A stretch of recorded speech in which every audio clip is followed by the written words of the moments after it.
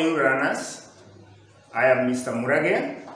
I'll be taking you through in Biology Form 1, topic nutrition, subtopic absorption of nutrients in human alimentary canal.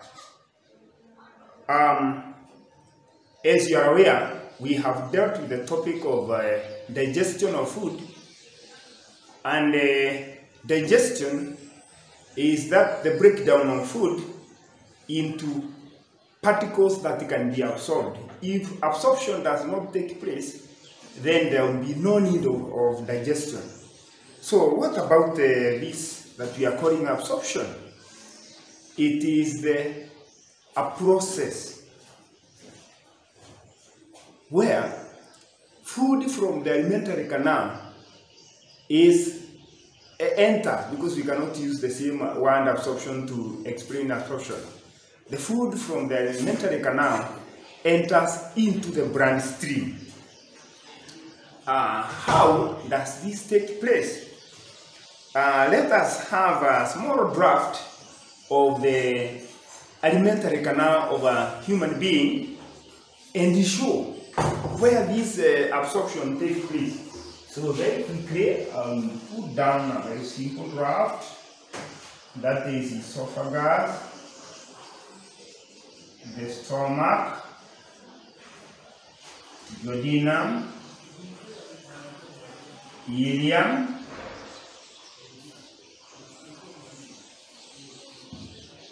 then we have large intestine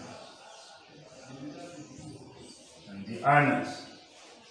So, where does absorption take place? It's important for us to know. In the stomach, we have alcohol getting absorbed there. We have water. We have mineral salts. Mineral salts. These substances are not digested. They are absorbed the way they are swallowed in a diet. When we come to the area, we have the glucose, we have amino acid, we have fatty acids plus glycerol.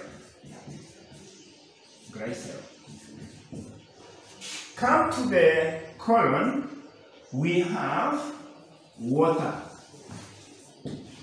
Now also here we have the remaining mineral salts. Minerals, salts plus vitamins. So that the colon is mainly for the absorption of water. Afterwards, then this is the rectum, where undigested food awaits ingestion. So those are the places in the alimentary canal where the absorption of food takes place. Now, the issue is, how is the alimentary canal of humans well adapted, well made to perfect this process of absorption? Now, in order for us to understand that one, that is for the sake of understanding, we are going to put it in a kind of a table where we shall have 3 columns. One column for the structure, the other one for adaptation, and the last one for function.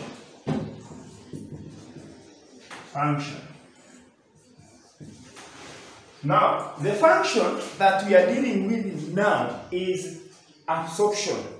So, we will not consider other functions of the alimentary canal like digestion, like peristalsis. So, we shall focus our attention on only one function of the alimentary canal, absorption. So, in all these areas is absorption. The function is absorption of food. Then, the parts or the regions of the alimentary canal that is well made for absorption is none other than this region here. This is the region we have called the ileum. So, what are the adaptations of the ileum? So, adaptation number one is length. So, length.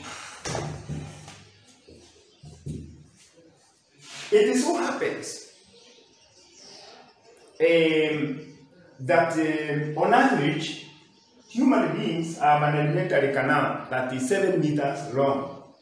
So, it is very long. Long, approximately 7 meters. If we calculate this, if we calculate the surface area, and this one is meant to increase surface area, maybe we can have a very small calculation. If we project that to be the length, and then we assume the width is about 3 centimeters. Length is 7 meters. That means if you convert that one to centimeters, you multiply by 100, that is 700 centimeters. It therefore means surface area equals length times length, which is equals to 700 times 3 centimeters. That equals 2100 centimeter square. That is the surface area. So the whole of that area, if we assume it is a pipe that we have cut through and then we have spread it, that is the whole surface where food will get absorbed. And the larger the surface, the better. Then, still as you look at this alimentary canal, it is not straight, it's coiled. And not just one coil. It's coiled like the springs that are used in most machines. So, highly, don't just say it is coiled, but highly coiled. And I want to put a remark here, not folded. There is a difference between